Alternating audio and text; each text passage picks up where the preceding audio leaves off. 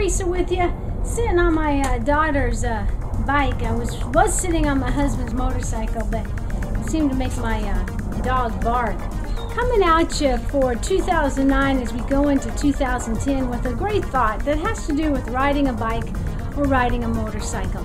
It has to do with your focus. If you ride a bike and you look at the wheel instead of looking ahead at the road, you know what happens.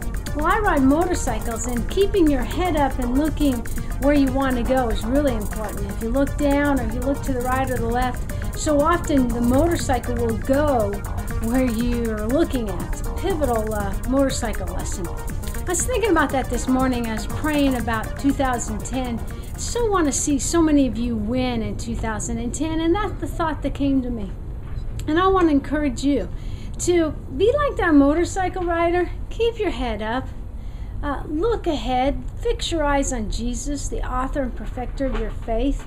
Don't look to the left, the economy. Don't look to the right, the ditches. And certainly, don't look in the past. Forget what lies behind and reach forward, drive forward to what lies ahead.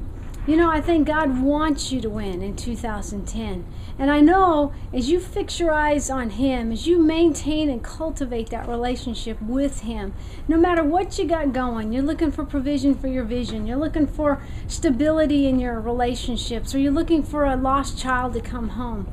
No matter what you're looking for, I believe that before you know it, just like when you ride a motorcycle, your hands are on that steering wheel or the bars of your motorcycle, and there's nothing more awesome than kicking back and cruising down the road, knowing everything, your head's up, looking up, knowing that you got an awesome ride ahead. And I think God's got an awesome ride ahead for you. So keep your hands on the wheel.